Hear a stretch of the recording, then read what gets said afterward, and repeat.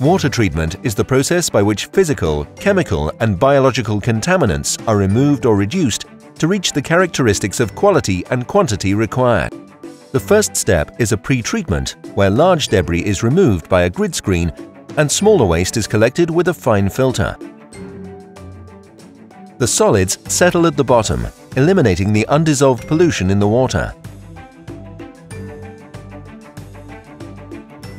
The treatment continues in large aeration ponds with aerobic bacteria that degrade organic matter.